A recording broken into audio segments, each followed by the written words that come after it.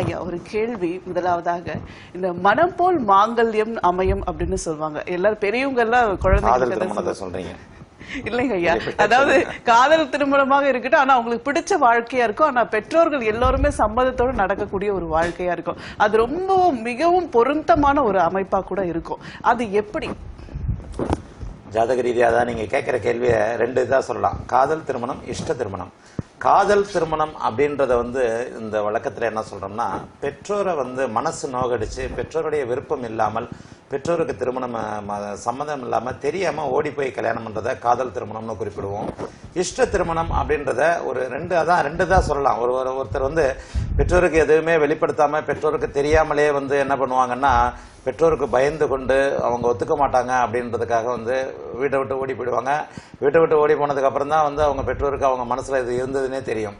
இன்னொரு வகை இருக்கு, பெற்றோரை காயப்படுத்தாமல், அதாவது நான் இன்னாரை விரும்புகிறேன், இவரை நீ கல்யாணம் பண்ணி கொடுக்கணும், எனக்கு இவரை கல்யாணம் பண்ணி கொடுக்கலன்னா எனக்கு திருமணமே வேண்டாம், சென்டிமெண்டல் பிளாக்மெயில்னு சொல்லுவோம்.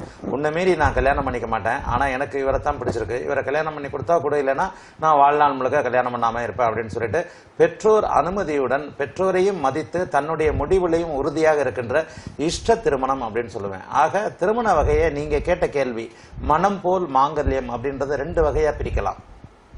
காதல் கல்யாணம், இஷ்ட திருமணம். காதல் கல்யாணம் பெற்றோரை நோகடித்து பெற்றோருக்கு தெரியாமல் பெற்றோருடைய அனுமதி இல்லாமல் செய்வது.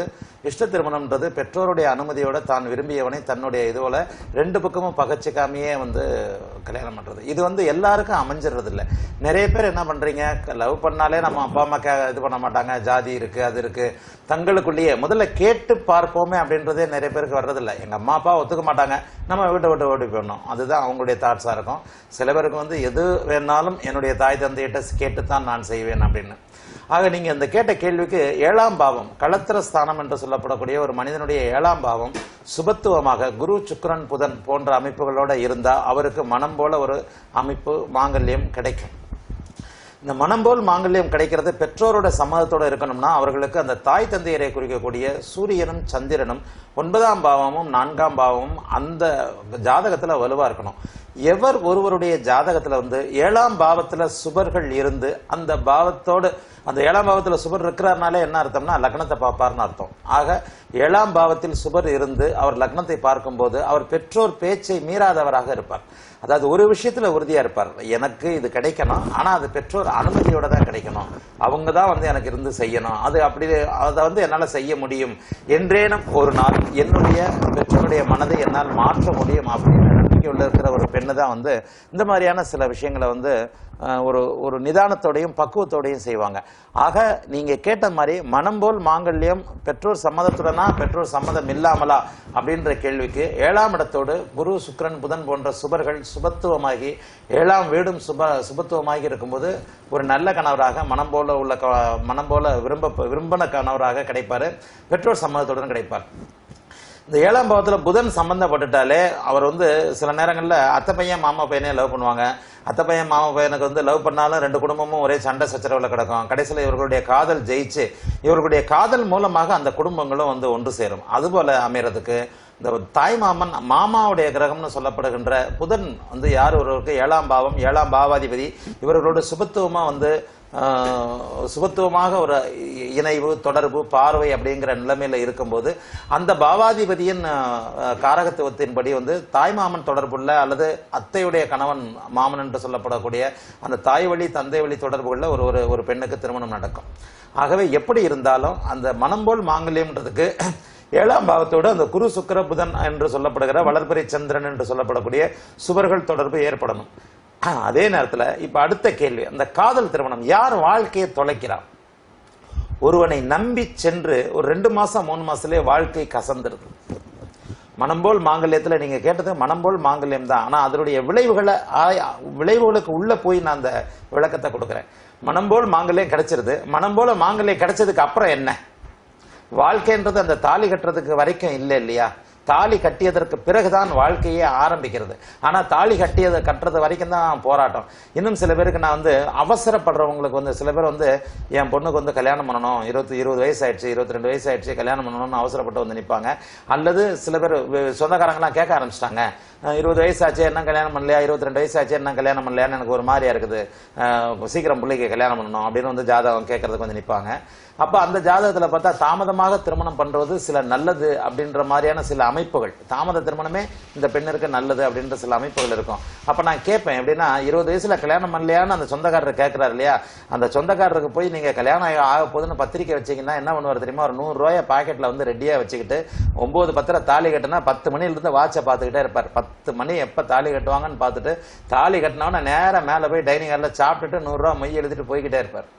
தாலி கட்டி முடித்தவுடன் அந்த மாப்பிள்ளைக்கும் பொண்ணுக்கும் பக்கத்தில் இருக்கிறது 4 பேர் தான் இருப்பாங்க. அந்த 4 பேர் பொண்ணோட அப்பா அம்மா, மாப்பிள்ளையோட அப்பா அம்மா, அவ்வளவுதான். ஆகவே வாழ்க்கை என்பது ஆரம்பிப்பதோ நல்ல விதமாக இருப்பதோ ஒரு இதா இருக்கிறதோ வந்து உங்களுக்கு வந்து அந்த திருமணத்திற்கு பிறகுதான் ஏற்படுகிறது. அப்ப ஒரு மனம் போல மாங்கல்யத்தை ஒரு பெண் அடைந்து எப்போது அந்த திருமண பாக்கியம் வந்து அதை வந்து கெடுத்துக்கிறா அப்படின்னு பாத்தீங்கன்னா, காதலித்து தோற்று போய் இன்னொரு திருமணம் இந்த அமைப்புகள்ல வருகிறது அப்படின்னு சொல்ல பார்த்தா, இதே அந்த சுப கிரகங்கள் 7ஆம் இடத்தோடு தொடர்பு கொள்ளுது அப்படின்ற போது பாவ கிரகங்கள் 7ஆம் இடத்தோடு ஒரு 5ஆம் இடம்னு சொல்லப்படுவோம். காதலிக்கிறதுக்கான இடம் வந்து 5, சிந்தனை, மனம் இவைகளை குறிக்கின்ற ஒரு இடம் 5ஆம் இடம். இந்த சிந்தனை, மனம் ஒரு பாலியல் இனக்கவர்ச்சி, அதாவது எதிர்பாலினத்தவர் மேல ஒரு பெண்ணுக்கு ஆணையும் ஆணுக்கு பெண்ணையும் ஈர்ப்பை ஏற்படுத்துகின்ற ஒரு இடம் இந்த 5ஆம் இடம்னு சொல்லுவோம்.